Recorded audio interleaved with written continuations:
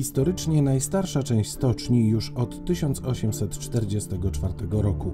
Miejsce budowy bazy Pruskiej Marynarki Wojennej i Stoczni Królewskiej, a potem Stoczni Cesarskiej.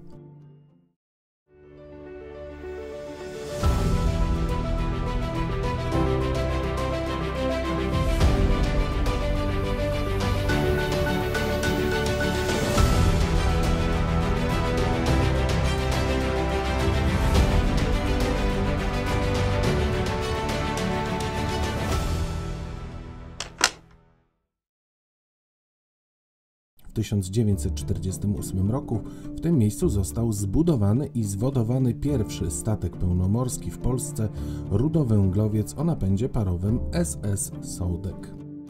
Od 1952 roku, po reorganizacji produkcji w stoczni, powstał Wydział Montażu Kadłubów Okrętowych K-2. Zlokalizowany był pomiędzy bramą nr 1 przy ulicy Lisia Grobla, terenem gazowni miejskiej i basenem dokowym. Na terenie zakładu sąsiadował z magazynem głównym, magazynem stali, wydziałem W3 i obiektami zakładu budowy silników. Obecnie w tym miejscu nie zachował się praktycznie żaden obiekt drugiego, największego pod względem powierzchni i największego pod względem zatrudnionych pracowników stoczniowego wydziału. Jedyną makietę tego terenu możemy oglądać w Muzeum Sali BHP Stoczni Gdańskiej. Prezentuje ona wygląd hal prefabrykacji i pochylni we wczesnych latach 60., a narracja dźwiękowa pozwala zwiedzającym na zapoznanie się z technologią budowy statków w tamtych czasach.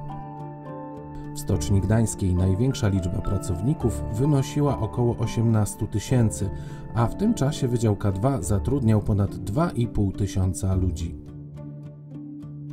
Wydział posiadał dwie nowoczesne pochylnie półdokowe oraz dwie pochylnie płaskie typu slip z bardzo oryginalnym sposobem wodowania jednostek za pomocą specjalnych pontonów. Oprócz powszechnie stosowanych żurawi, poruszających się na specjalnych estakadach, nowością były suwnice bramowe o nośności 40 ton. Przez cały teren wydziału przechodziły tory kolejowe od miasta do hal oraz osobna linia prowadząca do gazowni. Na początku lat 70. przeprowadzono modernizację pochylni. Jednocześnie zlikwidowano slipy. Wymieniono stare żurawie na estakadach na nowoczesne żurawie typu kołne wzdłuż pochylni A1 i A2. Rozebrano również budynek zakładowego kina Panorama, a na jego miejscu zbudowano nowoczesną halę prefabrykacji kadłubów wraz z zapleczem socjalnym i biurami. Na Wydziale K2 w 1980 roku powstał jeden z 3 krzyży pomnika poległych stoczniowców. Po ogłoszeniu upadłości Stoczni Gdańskiej w 1996 roku wydział uległ likwidacji. W kolejnych latach pochylnie wykorzystywane były przez Stocznię Krist. W trakcie budowy ulicy tzw. Nowej Wałowej, obecnie Popiełuszki, rozebrano szereg obiektów o wartości zabytkowej i historycznej, w tym większość obiektów Wydziału K2.